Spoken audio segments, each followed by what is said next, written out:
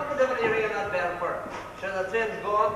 Oh, I know that. I doesn't to cheer up the people that missed it and give them courage to top the hull of the leap. But I tell you, the train's taking wings. What would you have them dropping down exhausted on the steep hull? Encourage them to make the station short, where they can take off in comfort and with an easy reach of a dasher crowd walk. Will you stop till they turn around? All right, all right.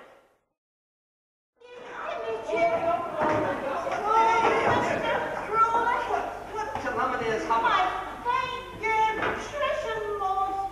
3 guineas every quarter I paid to have a top of piano. Not to mention what I squandered on her domestic science. And now she's Oh, Calm here. yeah, she's dead. Oh, worse. She's gone astray. What? Jump the point? Gone off the rail? Do you mean she's missing? Yes, she has eloped to get married. The deuce she has. But who, Mum? Oh, with that good for nothing loafer, don't know those solid. We're late. We are, Patricia. I told you so. The train's gone. Well, there's another one again. No, Mr. O'Sullivan. That's been cut off this last week. Oh, the Dickens. Patricia, what are we to do? What can I say? We were driving to Raheen Station to travel to town by the Down Express, but we thought it wiser to make here and throw people off our track. And now where are we? It's perfectly beastly. Mr. Crowley, can't you suggest something? Well, now, what am I to suggest about? We want to get away. We must get away from this district at the earliest possible moment. Well, I'm afraid, Miss Tobin, the matter is entirely beyond me. But we simply must get clear. If we're caught here by our people, there will be... I can't bear to imagine it. Beastly isn't the word for it. Oh, do help us, Mr. Crowley, do. You see, we're running away to get married. Oh, are you? I ran away one time from getting married. And suppose the girl ran too. She did. She ran after me. As a company, I give you permission to remain on the premises. Well, I'm here. Thank Come you, on. thank you. And you can slip out the back way if Mrs. Tobin becomes any suspicious. Yes, I wouldn't be a small problem. Easy there now. Easy. Don't disturb the bright side of the laggards. I have news, important news. They were seen driving to Raheen Station to catch the Down Express. That's the only train that could catch that hour. They're gone. Well, if they are, you can whistle for them to come back.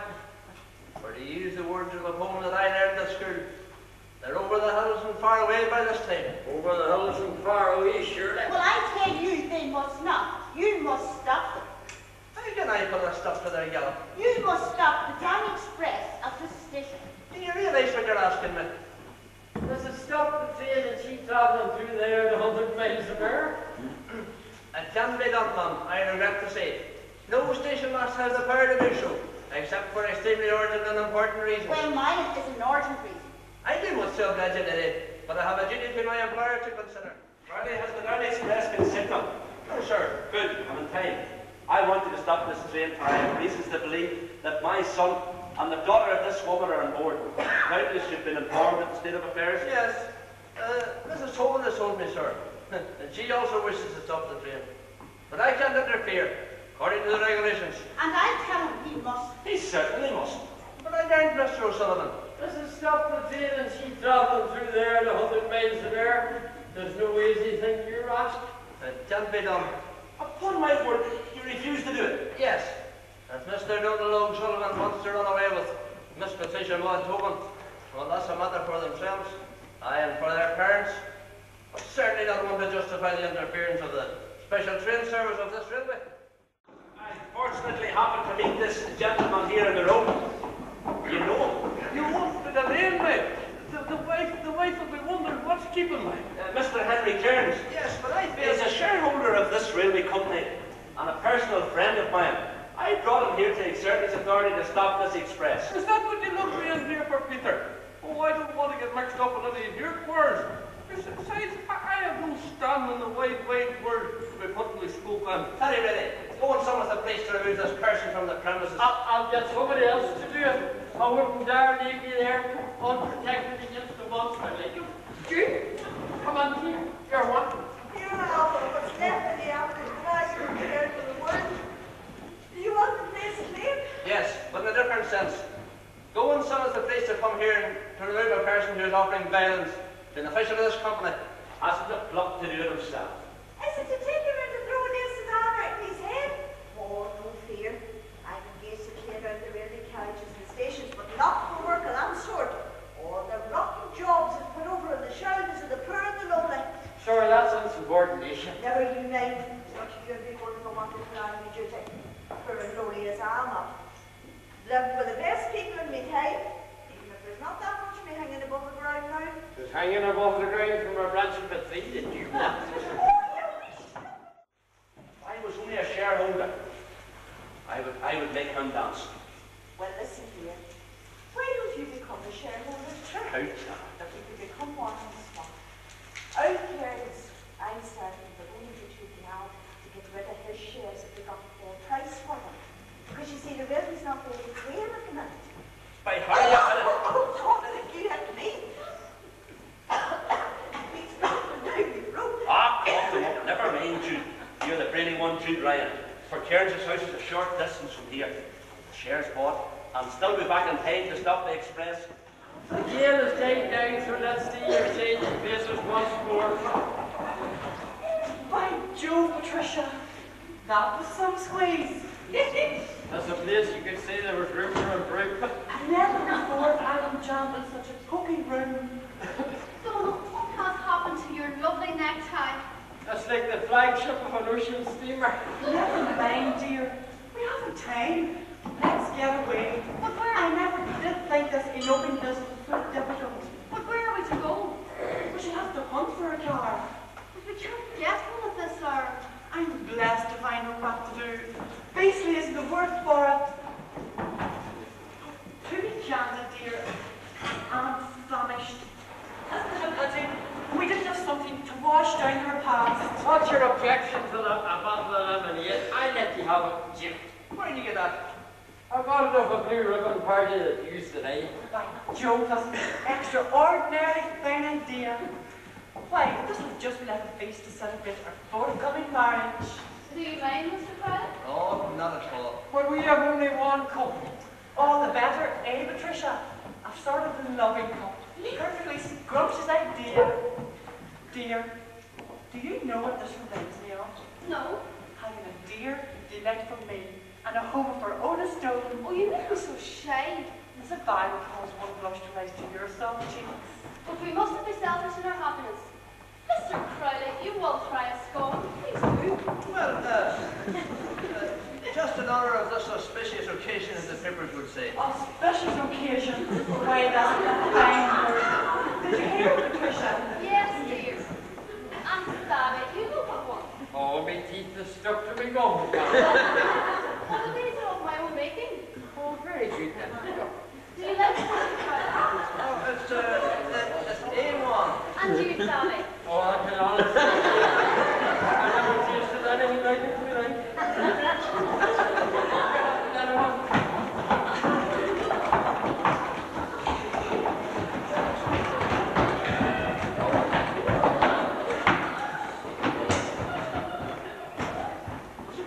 March out that door. I will not. And I say you will. You can't remove a shareholder of this railway company. You're not a shareholder. I am. Well, you weren't 15 minutes ago. Oh, man, there's a lot of things that he wasn't 15 minutes ago. You, my dear Crowley, were a bumptious official of a one-horse railway. Now you're leader of humble pie. For I have bought Mr. Kieran's shares in it. Is that right, Henry? Right as rain. I have got rid of them, thanks be to heavens. You said that I had neither word nor name and that I'd done people out of money. And you have neither word nor name. Just a foolish man that would stand by your name. I have a name, woman, that would stand 5 figures. Do you hear me? I have a name that would be known where yours wouldn't be trusted or looked upon. Do you hear me, woman? Oh, I'd be stone deaf if it didn't. With all the bawling without of you. And I'd be a greater fool than I am if I believed it. For if it wasn't for the spavined horses your father sold to a foreign government, the time of war was on, you'd still be streaming and rising, trudging the road barefooted. But when cantankerous old men so far forget the respect due to a woman, as to pour the height of abuse and bad language on her unprotected Why, head. such cheek! Hey, you! Come you back here. Now we'll see, man. What are you going to do? Something that'll put a different twist to your brazen, shameless tongue. What is it this time? You're not to stop the Down Express. Is Is that right, sir? Well, I suppose so. Now, let them do as they wish. Station master, you must stop the express. He wants them to get married to spite me. It's to spite me and nothing more.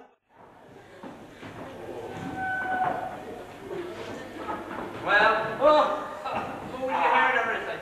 Very little. The keyhole is rather small. You heard enough to know that Mr. O'Sullivan no longer objects to your marriage. Indeed, yes. Isn't it splendid? Perfectly splendid to have father agreed. By Jove, Patricia, we'll have some place to live at now. Fancy coming home from the race to find you waiting to welcome me with a kiss. You will be wearing that pink. What do you call that stuff I first saw you in? Yes, dear. And I have such lovely summer scones, toasting hot beef, and such an expert hand at making them, you know. You take 6 eggs And then you peel them. And I help you stir them, of course. No, I take hold of your dear little hand and we do it together. Round and round and round. And that will make them so much nicer. 2 souls with but one single thought. 2 hands that stir as one. I fancy I read that somewhere. And the expert was. He hasn't consented to the marriage at all. He swears he's going to have his heart's blood. Brought up many times to handle people that love is worse than getting used into the church. Now, they're all so hard, really. I'll have to ask for us. A bonus along me reaching. My star! This place is taken a platform after that. I'll have the excursions. My stick. Oh, by Jove, beast is the word. The Down Express and every mortal soul on her has gone flying over the bridge. Into the river. Then there's not a man or woman left alive. Mrs. Coogan, she exchanged hard words a moment back in her anger, thus not knowing the young ones were going to their doom. I take everything back I said about your daughter. She's a fine type of girl. And I would have been proud to have her as a daughter-in-law. And she would have got the good husband and poor dog, a great lad, industrious and sober, and a crown of comfort and glory to you if God had spared him. He would indeed. And a comfort to me too. I would have asked for no better husband for the Kieran. Mr. O'Sullivan, why did we cross them? Why did we ever go against the 2 poor innocent creatures? Oh, sure, why indeed? Why did we rob them of their happiness? Sure, it was not only right that they should get married. Well, if they were here now, would we let them marry each other 1,000 times over rather than give them a moment's uneasiness? Indeed we would. And wouldn't I welcome poor Dole with open arms? And wouldn't you take Patricia Maud to your heart? Would indeed. Wouldn't she be as dear to me as Donald himself?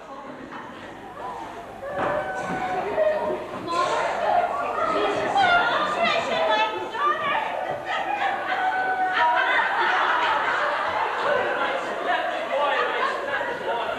Father, you and Mrs. Sabine said a while ago that you would allow us to marry 1,000,000 times over, rather than cause us slightest pain. My thanks to you for that, Mrs. Sabine, and I thank you, Father. Don't you, Patricia? With all my heart, thank you, Mr. O'Sullivan. And you, Mother dear. Now all gather round. Father, you said the hour you consent to our marriage would be the proudest of your life, and you also promised us your blessing too. Now that our happiness has come for us all, kneel down, Patricia.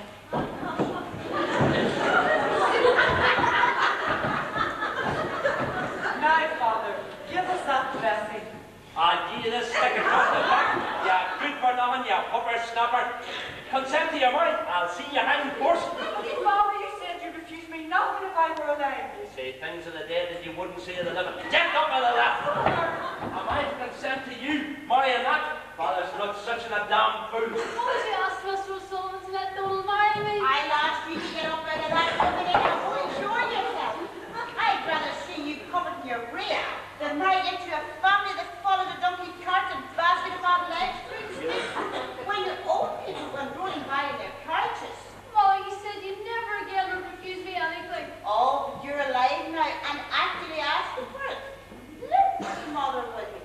Am I to give my daughter and house room to the son of a spouting horse dealer?